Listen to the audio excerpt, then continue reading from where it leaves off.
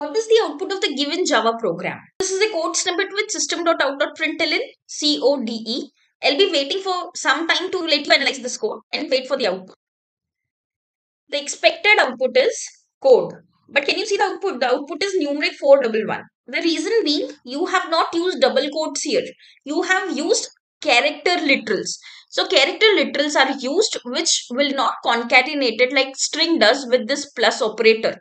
This plus operator use the ASCII value of these characters and will use this as a mathematical addition operator and add all the ASCII values and will give you the result. So here the ASCII value for C is 99.